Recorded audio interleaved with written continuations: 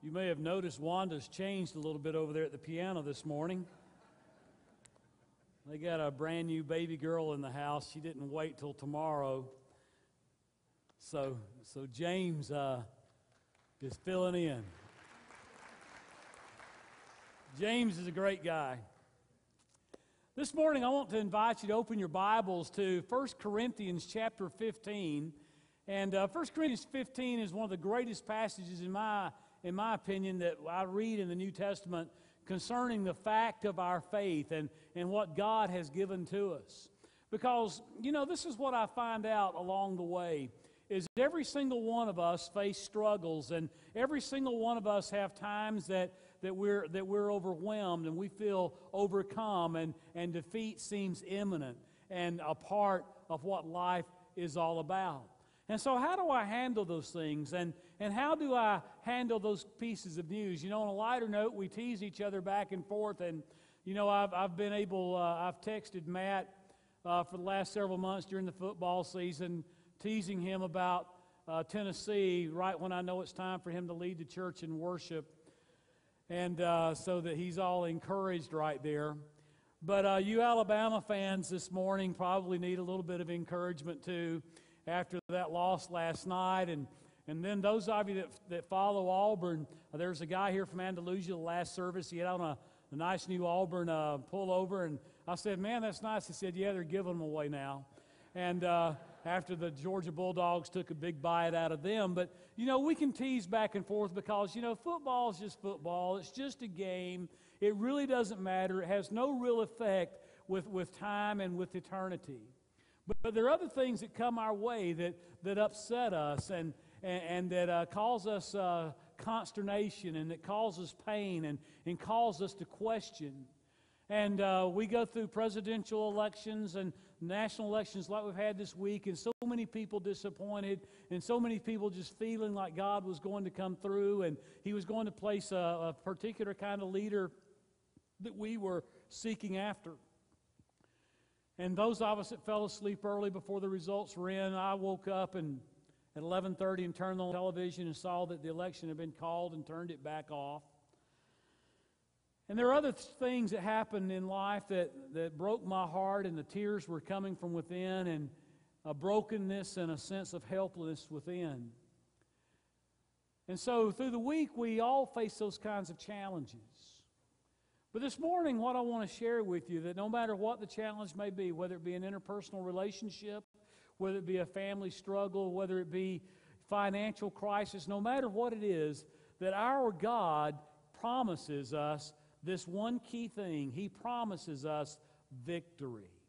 And in 1 Corinthians chapter 15, the very first verse, the Bible says, this is the Apostle Paul writing, it says, "Now I make known to you, brethren, the gospel which I preached to you, which also you received, in which you also stand, by which you also are saved, if you hold fast the word which I preached to you, unless you believed in vain. For I delivered to you as of first importance what I also received, that Christ died for our sins according to the Scriptures, and that He was buried, and that He was raised on the third day according to the Scriptures." Now, there are many theologians who say that this 15th chapter of 1 Corinthians is the highest revelation to be found in the Word of God. In the drama called The Trial of Jesus by John Mansfield, there's a striking passage in which the Roman centurion, in command of the soldiers at the cross that day, comes back to Pilate to give his report of the day's activity, of the day's work. And after the report is given, Pilate's wife calls the centurion aside and begs him to tell her how the prisoner died. And after telling her the story, she asks this question, well, do you think that he is really dead? And the centurion responds and says, I don't think so. And she says to him, well, where is he? And this Roman centurion replies and says, let loose in the world, lady, where no one can stop his truth.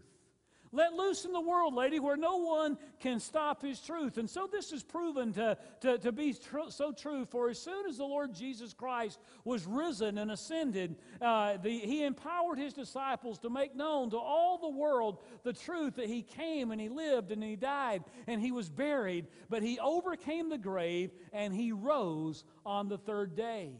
As a matter of fact, before the Lord Jesus Christ would ascend back into heaven, he states to his disciples in Acts chapter 1, verse 8, "But you will receive power when the Holy Spirit has come upon you, and you will be my witnesses." In the actual Greek it reads, "You will be witnesses of me into all the world, into Jerusalem, into Judea, and into Samaria, and to the very uttermost, remotest parts of the world." And you know, we're more than just his witness that he sent out. We're witnesses of him. We're witnesses of what the Lord Jesus Christ has done in our hearts. We're witnesses of what he has done in our lives. We're witnesses of how he has saved us from corruption, how he has saved us from decay, how he saved us from putrefaction, how he has saved us and made us whole because he did something marvelous and he did something spectacular. He did a one-of-a-kind thing when he went to Calvary and died and was buried and rose again.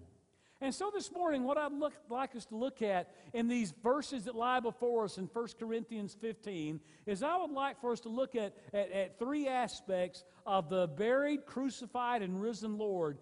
The aspects of the indisputable fact of his resurrection, and of the indispensable faith that he gives us, and of the irresistible force that he has given because of what he's done.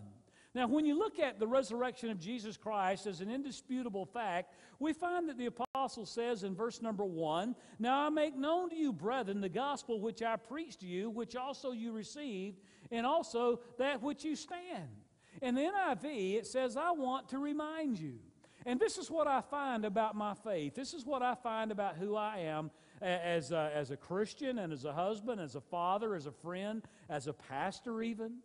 I find that there are so many times in my life I have to be reminded. I have to be reminded of what Christ has done for me. I've got to be reminded of not only what he has done, but what he is doing, and be reminded of that promise that he has given me that he will yet to fulfill. I have to be reminded because me, just like you, oftentimes overwhelmed, overcome, feeling defeat, feeling like the score has been run up too much for any significant change to happen in the last minute of the ball game. And so he said in verses 3 and 4, "For I delivered unto you that of first importance, which I also received, that Christ died for our sins according to the Scriptures. He was buried, and that he was raised on the third day according to the Scriptures." So with insight and with awareness and with perception, the perception of a theologian, and with brilliant intensity, he as a truth seeker declares the resurrection of Jesus Christ was first of all a prophetical fact. It was a prophecy that was made in the Old Testament. He said he was raised on the third day according to the Scripture. Now, the Scripture they had is this, is they didn't have the New Testament as we have the New Testament today. The canon of Scripture had not been put together as of this time. What they had was the Old Testament. Paul was a Hebrew scholar. He was raised in the tribe of Benjamin. He was a Hebrew of Hebrews. He was a Pharisee by nature. He knew the Old Testament, and he knew that Old Testament very well. And there he was. And as that student and his familiarity, he could declare with a categorical impressiveness that Christ, he was raised on the third day according to the Scriptures. In other words, the law, the prophets, and the Psalms all predicted the resurrection of the Lord Jesus Christ. In the books of the law, we read in the book of Genesis in chapter 3, verse number 15, God is speaking, and the words being put down. He said, "I'll put enmity between you and the woman." In other words, he's speaking to the serpent. He's speaking to the snake. He's speaking to our enemy of old. "I'm going to put enmity between you and the woman, and between your offspring and hers, and he will crush your head, and you will strike his heel." Now, let me tell you something. If a snake bites you on the heel, it's going to hurt, it's going to swell, and you're going to limp around. But if you crush a snake on the head, you're going to kill that old serpent. When we first moved here, one of the things that we had an abundance of at our house over off of Airport Road was an abundance of pygmy rattlesnakes. And my kids, they were little, they were 4 and 2 and 6 weeks old, and they would see me, that pygmy rattlesnake would be on the ground, and I would crush its head. Listen, that thing didn't crawl anymore after I crushed its head. I was heavier then even than I am now. I crushed its head good. And one day I came to the realization that I was being watched when I looked out the back door, and there my 2-year-old son was in his cowboy boots and shorts crushing the head of a pygmy rattlesnake. Isn't that wild? But this is what God said. He said, you're going to wound him, but he is going to give you a mortal blow. He will crush your head. And in the Psalm, the Bible says, you will not abandon me to the grave, nor will you let your Holy One see decay. Listen, Jesus is only in the grave those 3 days. His body did not decay. He said, you've made known to me the path of life. You will fill me with the joy in your presence, with eternal pleasures at your right hand. He's talking about that resurrection. His body will not undergo decay. And in the prophets, we come to Isaiah chapter 53, in which the Lord says the Lord was pleased to crush him, putting him to grief. If he would render himself a guilt offering, he will see his offspring. He will prolong his days, and the good pleasure of the Lord will prosper in his hand. And as a result of the anguish of his soul, he will see it and be satisfied. By his knowledge, the righteous one, my servant, will justify the many, as he will bear their iniquities. And so we have the Old Testament. And so for Paul, it was a prophetical fact that the Lord Jesus Christ, he came, he lived, he died, he was buried, and he rose again. But not only was it a prophetical fact, to him it was also a historical fact. He said in verses 3 and 4, he said, Christ died for our sins. He was raised on the 3rd day according to the Scriptures. Dr. F.F. Bruce, one of those theologians I heard quoted so many times in seminary, I thought, well, what else can F.F. Bruce say along the way? But he points out that these words constitute one of the earliest commentaries, one of the earliest pieces of documentary evidence concerning the Lord Jesus Christ. For these words, this statement is dated less than 25 years after the resurrection. He goes on and says, this statement affected everyone who heard it. And of the tens of thousands of people who were transformed, Paul names 3. He names the Apostle Peter, his life being transformed. And he mentions the Apostle James, his life being transformed in verses 5 and 7 of our text. And then he refers to himself in verse 8, his life being transformed. You know, before the Lord got a hold of him, he was all about putting it out. He was all about being about the same business as that centurion was and shutting down the gospel message of Jesus Christ. And one day on the road to Emmaus, he had an encounter with the Lord Jesus Christ in which he was struck blind, and he heard the Lord speak, and he got radically saved at that moment. And when he got radically saved, he got radically turned on to the power and to the majesty and to the victory that the Lord Jesus Christ gives. So to Paul, it was an irrefutable fact, both historically and prophetically. But now get a hold of this. To Paul, it was also indispensable with faith. In verses 14 and 17 and 19, we're going to look at this. That indispensable faith. He says in verse 14, and if Christ has not been raised, then our preaching is in vain. Your faith is also in vain.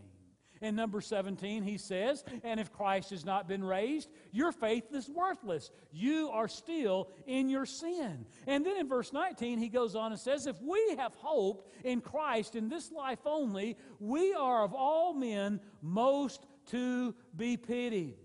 And so in these words, the Apostle Paul, gives us the estimate of the significance of the death, burial, and yes, the resurrection of the Lord Jesus Christ. He said everything that we hold dear in faith rests upon this fact, upon the fact that Jesus Christ is not dead, that Jesus Christ is risen as He said. Let me tell you something. When Buddha lived and walked on the earth, he died and he laid in the tomb, and he's not come back to life. When the thousands of gods of the Hindus die, they're buried, they're laid in their tomb. They don't come back to life. Let me tell you this. Muhammad, the founder of Islam, when he walked upon the earth, he lived and he died and he was buried, and they still celebrate his tomb. He's still there. Let me tell you something. Jesus Christ, He came and He lived and He taught and He healed and He walked among us, and He was crucified. He died and He was buried. But here's the glorious fact of our Lord. Our Jesus is not dead. He's alive. Yes, He's alive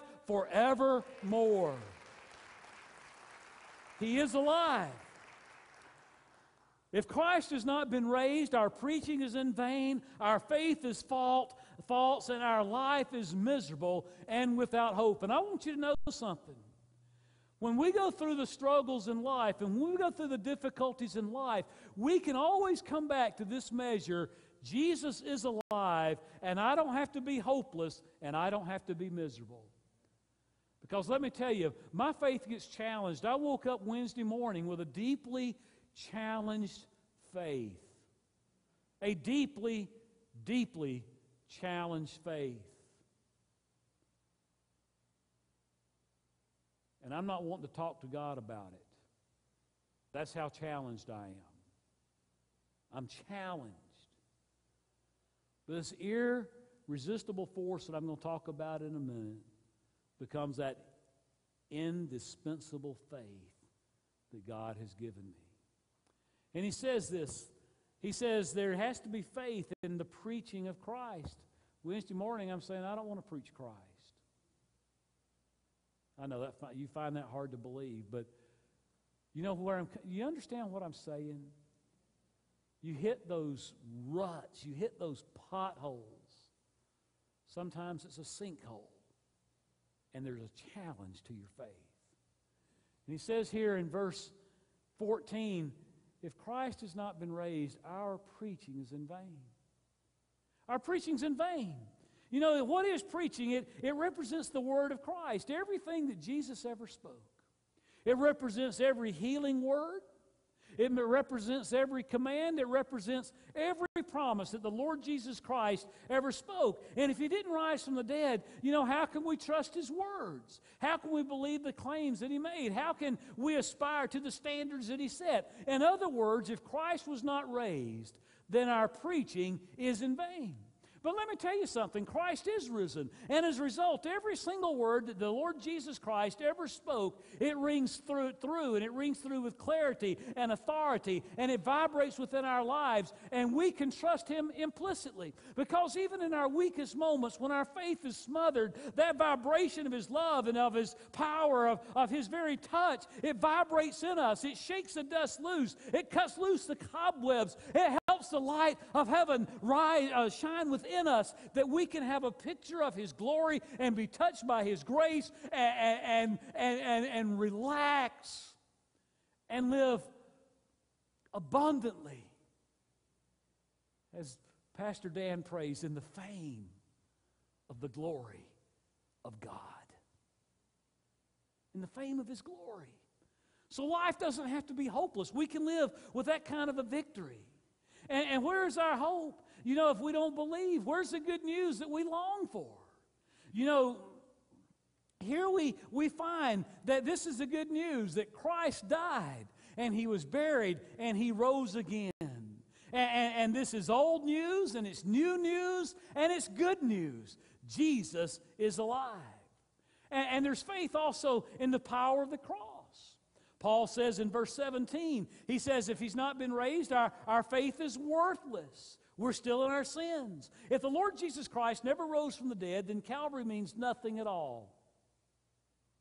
It means nothing at all. Because other men have been crucified. And Jesus must be numbered among the many. But on the other hand, if he truly rose from the dead, then Calvary represents a unique redemptive act of God providing forgiveness and cleansing and salvation for people like you and me. Paul would write to the Romans in Romans chapter 4, verse number 25, and he said, "He who was delivered over because of our transgressions." He's saying he died for you. He died for me. He died for the transgression, for the sin, for the fault, for the failure that you and I made. He was delivered over for our transgressions, and he was raised because of our justification.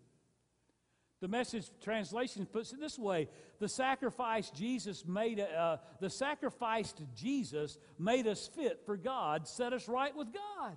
And now there's forgiveness and there's pardon through the blood of Calvary's cross because of the resurrection of Jesus Christ that he made, investing in us and giving death and giving hell that death blow. In 1 Peter, in the Message translation, Peter writes and says, "What a God we have." What a God we have. I mean, think about that. We sing that song, do we not? What a God we have. What a mighty God we serve. What a mighty God we serve. You know, heaven and earth adore him. Angels bow before him. What kind of God do we serve? A mighty God. He is a mighty and awesome God. I wish I could relate to you the depth of who this God is. But this God is awesome and mighty. And the Lord Jesus Christ, because of what he's done, he holds the key to both death and hell. He holds the key, for he has overcome sin, that if we put our faith and our trust in him, we can have life and we can have the abundance of life. And that's why the apostle's able to write a little bit later in this chapter, "Oh death, where is your victory? Oh death, where is your power? Where's the sting of death? Where is it?" Because the Lord Jesus Christ has rendered sin and death and hell powerless. Absolutely powerless. So Peter says, what a God we have, and how fortunate we are to have him. This Father of our Master Jesus, because Jesus was raised from the dead. We've been given a brand new life and have everything to live for. You know, here's the prospect that's before us. Either the Lord Jesus rose from the dead, or he did not. It's an either-or kind of thing. There's no gray matter in there whatsoever. If not, then Christianity is nothing but nonsense. It's both false and powerless. It's false because Jesus said he would rise and he didn't. It's powerless because he's not alive to make good his promise. If Christ was not raised, we Christians are still in our sins. But thank God, he's alive. He's alive forever. Amen. Christ is risen indeed, alive forevermore, holding the keys of hell and death. And that brings about a faith in the very prospect of who we are, the church of Jesus Christ, the bride of Christ. In the 19th verse it says, if we've hoped in Christ in this life only, we are of all men most to be pitied. When Jesus Christ was here on the earth, he said to his disciples, it's Matthew 16:18, Message translation, "And now I'm going to tell you who you are, who you really are." You know, so many times individual Christians and churches get so down. They think I'm nothing. I don't have faith. I don't have this. I'm powerless. And Christ speaks to Peter and says, "You're Peter. You're a rock. And this is the rock on which I will put together my church, a church so expansive with energy that not even the gates of hell will be able to keep it out." Listen, our faith. I was in a meeting the other night and I was listening to someone talk about the end of the church. And I'm thinking, if you never read the Word of God, I said, well, we don't know where we're going to find the answer. And I bumped Dan with my elbow and I said, it's right here in the Word. The church is not ending. It may be changing, but it's not ending. The church has a glorious future. God is not done with his church. You know, the prediction was fulfilled on the day of Pentecost. when the nucleus of the Christian church was brought together into being. When Jesus said, "Upon this rock I will build my church, and the gates of hell won't be able to keep it out." Those men had gathered in Jerusalem, just as Jesus had told them. He said, "I want you to wait until you are endued with power from on high," in Acts chapter 1. And he said, "You're going to receive that power." And by the time we move a little bit further along, that power comes down. And these disciples, they stand up and they preach with boldness. And people think, man, there's something wrong with these guys. They've been in the wine a little bit too early in the day. But they preached in every man's language. And the Bible says that about 3,000 people came to know Christ Jesus as their Lord that very day. There's power in the name of Jesus.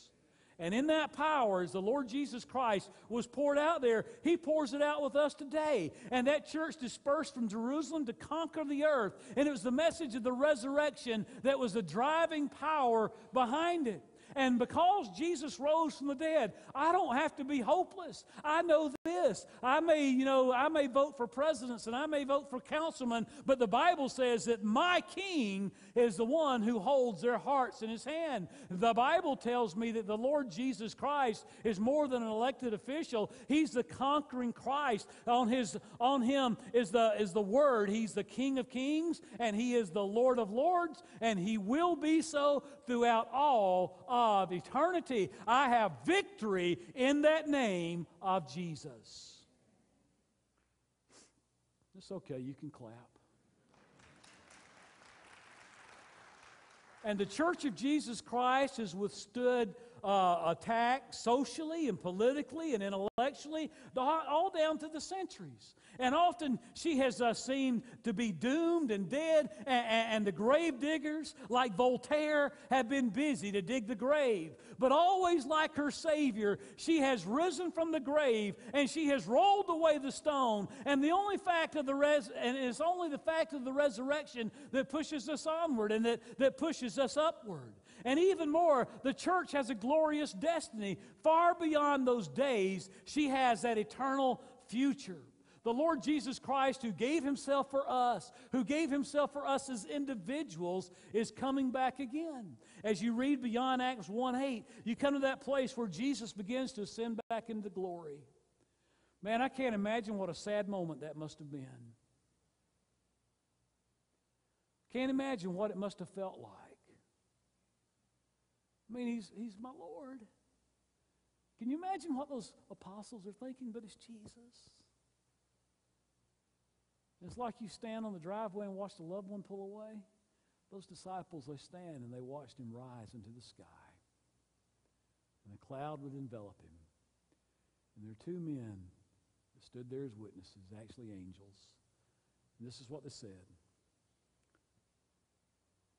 I'm going to quote it in the King James because that's how I memorized it. "Ye men of Galilee, why stand ye here gazing into the skies, gazing at the stars? This same Jesus will so return as you've watched Him go." Now get this. This same Jesus, not an impersonator. You know, when Elvis died, we've got impersonators, right? But this same Jesus, you know, they can do these holograms. Somebody's telling me about this church that kind of holograms the pastor up on stage in two different rooms. And I said, man, it looks so real. Well, that's cool. That's neat. Great. But Jesus isn't sending a hologram. He's coming back. The Bible says that this same Jesus, He's going to appear. This same Bible tells me this same Jesus that rose from the grave, He's coming back. There's going to be the shout. There's going to be the trumpet blast. And He's going to call His church. And guess what? We're going up to meet Him. We're going to meet Him. And the struggles of this life will be over. They'll be over. But in the meantime, we follow after Him. In Ephesians 5:27, he says that He wants to present us to Himself, the church, in all of her glory, having no spot or wrinkle or any such thing, but that she would be holy and blameless. An anonymous writer said the Church of Jesus Christ owes its very existence to this fact. The graveyard of the world, there's a wide open tomb, one that's opened and empty, an empty sepulcher. That's why we're here, because the tomb is empty. Now think about this as an irresistible force. In verse 57, the Scripture says, "But thanks be to God who gives us the victory through our Lord Jesus Christ." The NIV puts an exclamation point at the end, "Thanks be to God." But thanks be to God. If the opening of this chapter, deals with the fact of the resurrection, and this amazing chapter in its heart deals with the faith of the resurrection, then the concluding verses speak of the force of the resurrection. And it's a revealed force. Paul states it in Romans chapter 1, verses 3 and 4. He says, "Concerning his Son, who is declared the Son of God with power by the resurrection from the dead, according to the Spirit of holiness, Jesus Christ our Lord." The Lord Jesus Christ made some extraordinary claims before he went to the cross. He likened his body to an earthly temple, and he announced in John 2:19, "Destroy this temple in 3 days, and I'll raise it up." In John 10:17, he said, "For this reason the Father loves me, because I lay down my life so that I may take it up again. No one takes it from me, but I lay it down on my own initiative. I have the authority to lay it down. I have the authority to take it up again. This commandment I received from my Father." His statements were vindicated when the stone was rolled away. His statements were vindicated when the stone was rolled away. The stone was rolled away not to let Jesus out of the tomb. Never think it was rolled away to let Jesus out. It was rolled away to let us in. And what did we find when we went in? We found the grave clothes neatly folded up right there. Neatly folded. Laid out. We found an empty tomb. For Jesus is who he claimed to be. But not only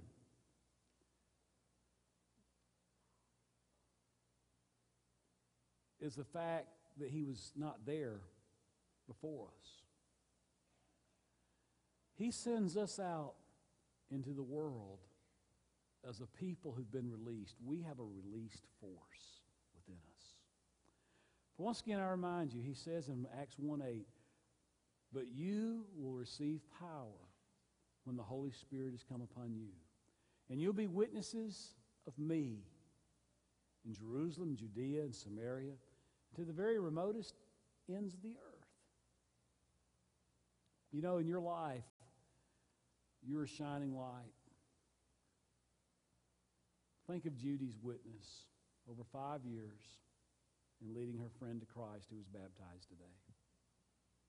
Salt and light. That's what our youth department's adopted. Salt and light. Salt of the earth prevents decay. Light dispels the darkness. God's called us to be salt and light. And so here we've been released. When people feel hopeless, like when you blow the national championship against Texas, you can be encouraged. It's just a game. It's just football, y'all, right? But when the trials come in your life, listen, and your heart's breaking down and your faith is weak and it's smothering, you don't even want to talk to God about it. It's so smothered. You're still released. And Jesus, in releasing you now, this is the irony. In releasing you, he doesn't let you go. And he pours. I don't know how to explain this, and I don't want it to sound funky, and I don't want you to identify me in one way theologically or another, but he pours faith to help my weakness. Remember in the New Testament, "Lord, I believe. Help my unbelief." What does he do? He pours that faith in. He lifts us up. He encourages us so that no matter what is around us, he's still the risen Lord. He's still alive. He's still on the throne. And that throne will never be empty. Never. This morning, there's people here, some of you need to put your faith in Christ for the very first time. And maybe it kind of makes a little bit of sense to you, and you need to do that. There's some of you here today, God's calling you to be a part of the work that He's doing here in this church. He's calling us to make decisions. He's calling us to step up to the line. I don't know if you sense what God's doing in the church as I do, but I sense God has got a new wave of power moving across Village Baptist Church. I just see it. I'm here every day. And I'm excited about what God's doing here. I'm excited for the staff that's been here. I look at that bulletin. Did y'all notice the bulletin today? Isn't that cool? And you know, at lunch, Dan was saying, well, it'd be really cool if the flag was in color. And I just said, well, tell her to put it in color if you want to, but remember, you know, it's got to be stuffed with all those things going in it, so you'll have to work late helping her stuff it, and you and Kim got a date night tonight. He said, oh, well, we won't color it. Well, Tracy just heard us. And, man, she had that thing colored before we knew it. And, Tracy, if you're here, thank you so much for that. And Linda and Betty and Mickey and Shelley and Vicki and Paul. But, you know, I tell you, I'm so glad that Dan's on board with us as our student pastor. He's a man of God. He's a man of the Word. Our kids are being taught the Word of God. I'm so excited about Grace coming with Matt. I love these two. When we first met and all, I called him. I thought it'd be a 5-minute phone call. We talked for 2 hours the first time. I mean, God just brought something among us. And when I look at what God is doing in this place, y'all, I am so excited. Yes, there's been some battles in the background, but there's victory in Christ.